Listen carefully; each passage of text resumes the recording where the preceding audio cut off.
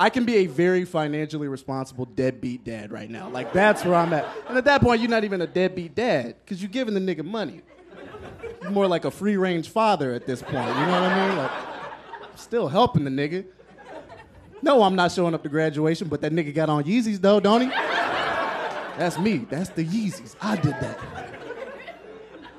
And that's okay. That's what success means to me, bro. You know what I'm saying?